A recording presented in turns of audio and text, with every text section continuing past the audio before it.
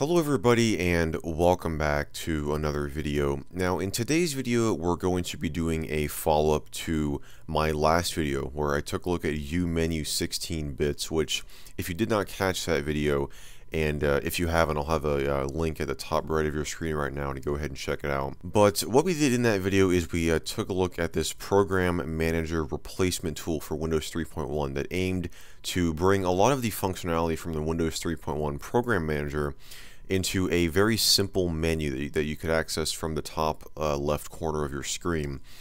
And after posting that video, I actually got a comment by somebody saying, could you try this in Windows 10? And I've done this a couple of times with some 16-bit software. I did it with Microsoft Bob, I did it with Calmira and Calmira XP. And I thought, yeah, we could go ahead and just try out uMenu 16 and see how it works. Now, unlike Microsoft Bob and Calmira, this uMenu 16 program is actually fairly new. It's actually only about 10 days old as of the time that I'm recording this video.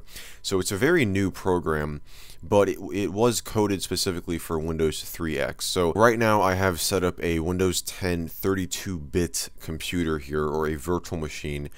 This is actually the same one that I used to install Bob and Calmira. So we're going to go ahead, and I have the setup file here for uMenu 16. Let's go ahead and just run it and see if we get the same result that we did with Microsoft Bob and Calmira.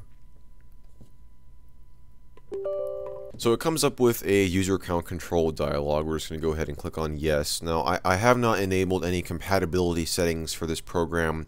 This is just running it, and it looks like, yeah, it just comes up setup. This will install uMenu 16, that same dialog we got in Windows 3.1. We'll go ahead and click on yes. It comes up with that setup wizard. We'll go ahead and click on next, and we'll go ahead and install. Yeah, just to see uMenu 16, that's fine. Now this is something that I actually found interesting, and this happened with Calmira as well. But when we run it within Windows 10 here, you'll see that it says on this screen, setup will add the program's icon to the following start menu group. Now if you go back to my Windows 3.1 video on uMenu 16, you'll see that when we get to this screen it says Program Manager Group or Program Group.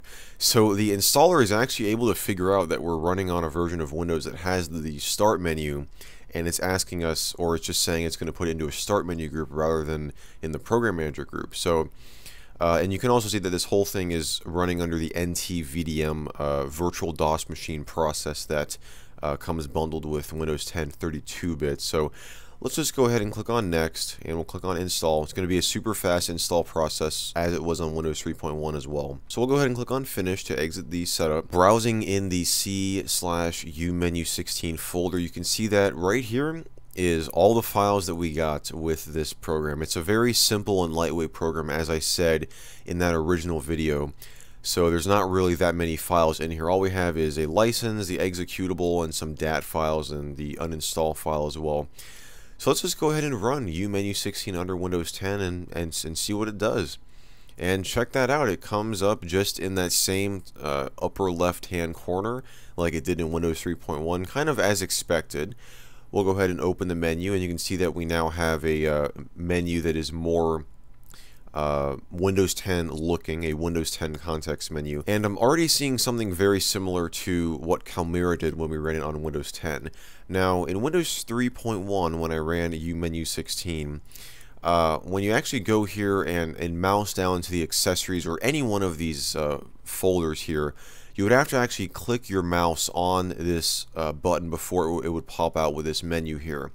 But you'll see that under Windows 10 here, all I have to do is just mouse over it, and it automatically pops out and does that fading animation, something that it doesn't do under Windows 3.1. So that's definitely something that this is only going to do in Windows 10 here, or in a newer Windows version. So definitely very cool. So let's see if we can actually launch some of these programs. I assume things like the terminal and the clock are probably not going to be found. So we run the clock. It's not, yeah, so it's not doing anything. So it does not appear to come up with a file not found or an error dialog box of any kind, which is very interesting. Now I know that we should still have control panel is the same process that it was in Windows 3.1. So let's go ahead and run that.